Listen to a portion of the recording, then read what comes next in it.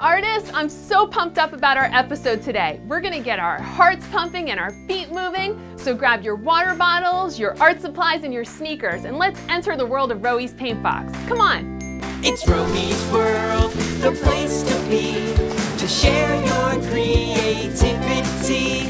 Jump in and dance, create and play, imagination soar away.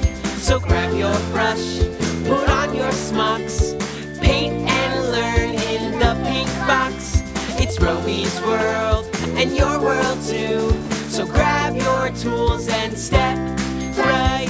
Hi everyone, come in and join me and my friend Caroline. I just got back from a great workout with my friend Whitney from Liven Up Fitness. I want to show you what I did. So before we start painting, we're gonna get our bodies fit. Are you ready to see what we did? Yeah! I can't wait to show you. So you ready to meet my special friend Whitney from Liven Up Fitness? Yeah! All right, here she is. Come on in, Whitney. Hey, Roey, how are you? Good, how are you? Thanks for coming today. Thank you. You look great for just getting a workout in. Oh, thanks. Are you guys excited to get warmed up before you start painting today? Yeah! Awesome. I want to start with your head, so let's start those neck rolls. Let's warm it up. We're going to get that blood flowing. Perfect. Now let's move to those arms. I know you're nice and close, but try to stagger those arms and get little circles going for me. And those wrists too, because wrists need to be loose when we paint, so you guys can make some really cool paintings over there, right? That's right. Awesome. I want you guys to lean forward and try to touch your toes, nice and deep, and then come back up for me. All right, stand up just for a second, and we're gonna loosen up those knees and ankles, get some dance moves in, get that blood flowing. Perfect. Are you guys feeling warm? Yeah. Yes. Are you ready to paint and learn some stuff? Yeah! Woo!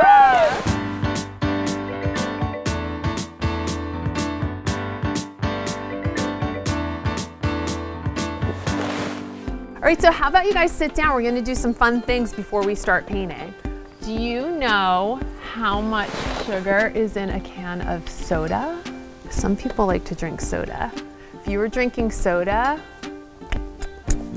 that's how much sugar you'd be drinking in one can of soda. This is how much sugar you'd be drinking in one bottle of water.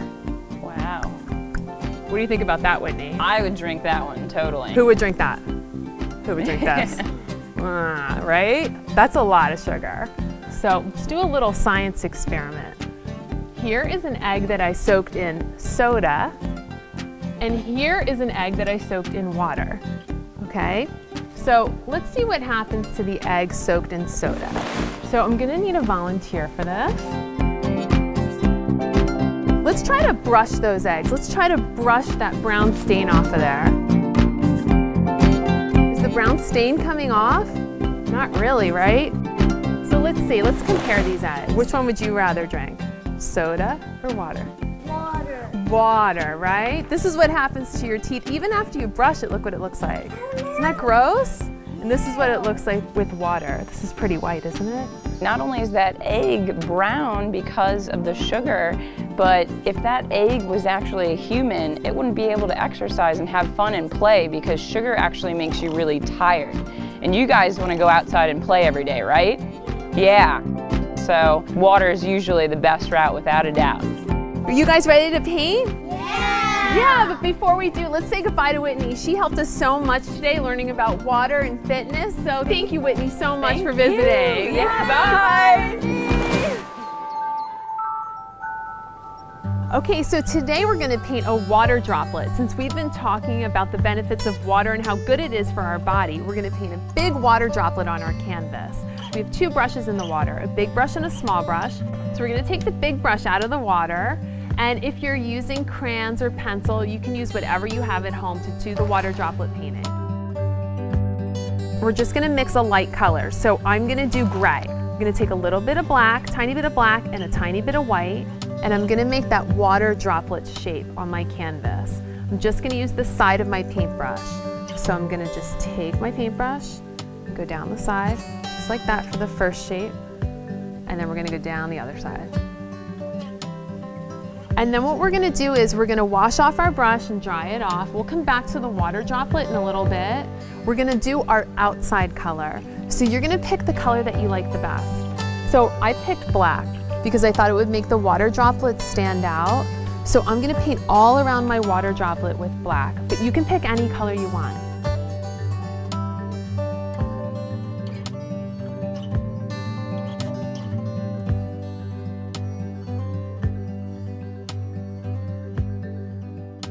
Once you get your background color filled in, we're gonna go back inside the water droplet.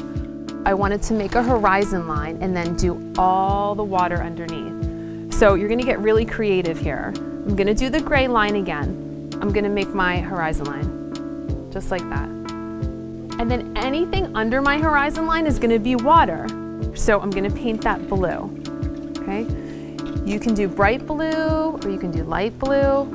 So you can mix the blue and the white together. And then as you're painting the water, what you want to think about is what kind of waterscape you want to make. Do you want it to be an ocean? Do you want it to be a river? Do you want it to be a pond? What would you put if it was an ocean? Would you put animals in it? I'll just put a shark fin. Oh, shark? That'd be cool.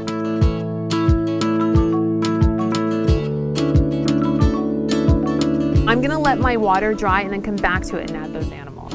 So then I'm gonna go above my horizon line and I'm gonna start adding the sky. Because inside the water droplet, I want to have sky and I want to have water and I want to have sun. Okay, so I'm gonna just change it to a light blue. And I'm gonna just leave a little area right here where I can just put a sun. Because sun's important for us. We wanna be out in the sun exercising. The sun helps everything grow. So I definitely want to put a sun in there. Just a big sun, right at the horizon line. Okay, so now I have the sky, I have the sun, and then I have some water down here. So now I'm gonna go back and I'm gonna add some details. So I'm gonna make a light pink right here. And I love ocean scenes, so I'm gonna make a little jellyfish.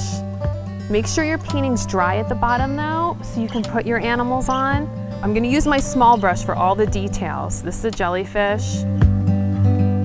Okay, so you wanna fill your bottom with some ocean plants or river life. And then you're gonna go back up towards the horizon where the sun and the sky are. And you can put some little landforms here.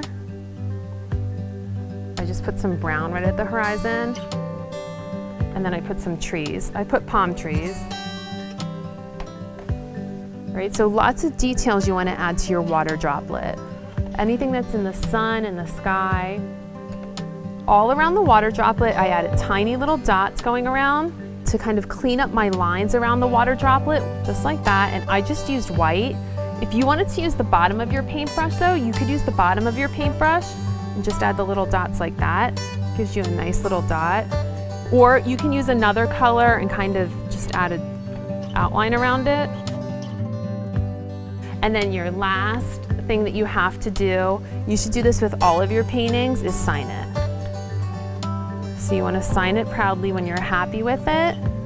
And make sure you have all your details the way you like it. And then you have your water droplet painted.